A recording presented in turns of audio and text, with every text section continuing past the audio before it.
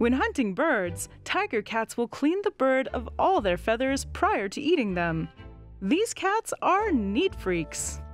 Unfortunately for tiger cats, the birds they often hunt are the easiest targets. Poultry.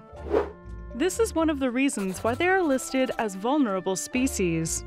They are targeted by poultry farmers in retaliation for killing their chickens.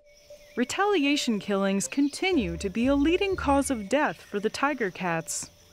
While the pelt trade for tiger cats has largely declined since its peak in the 70s and 80s, they continue to suffer from habitat fragmentation by roads, habitat destruction for agriculture, and collisions with vehicles.